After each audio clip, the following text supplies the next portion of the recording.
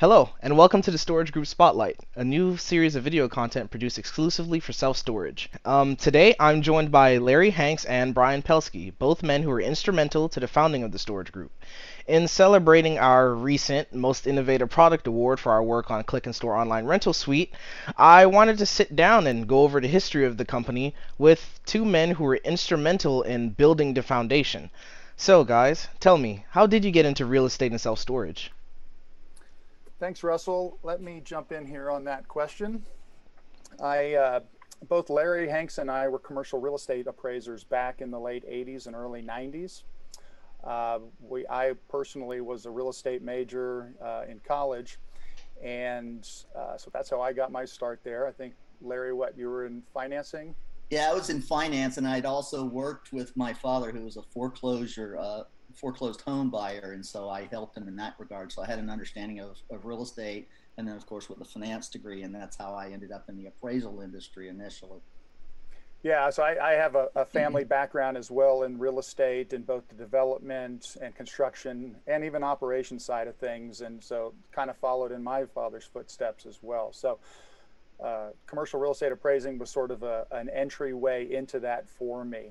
And 4 to 5 years into that, I had an opportunity to jump into the self-storage industry in the development side of things, having appraised a number of self-storage facilities over the prior 5 years.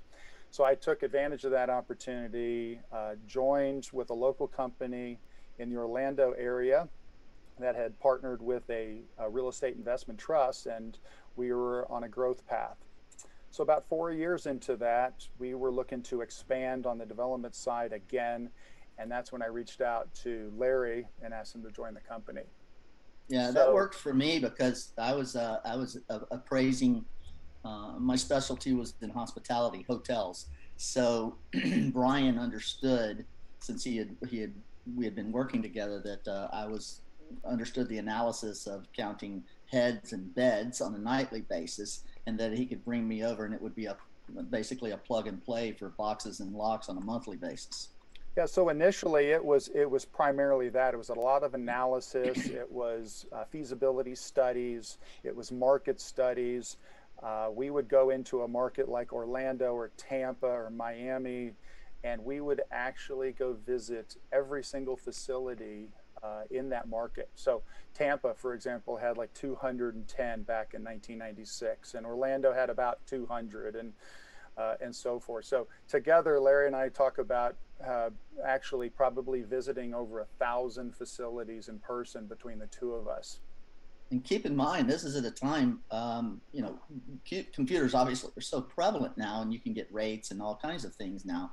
But at the time, there was none of that. So any rates or occupancy information, or physical quality information of the facilities, you didn't know it unless you actually went there and had a conversation with someone, which was not always easy to do. So we had a great opportunity as over a number of years to then be in a position that we could invest. So we became investors in self storage.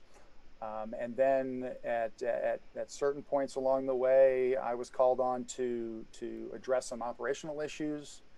I certainly oversaw some of the construction aspects of it. So I started to wear basically every hat in the industry in some form or fashion, probably except for technology. So it's kind of interesting that ultimately we started a technology company in the self-storage industry and have now been recognized as best of business, which is a tremendous honor.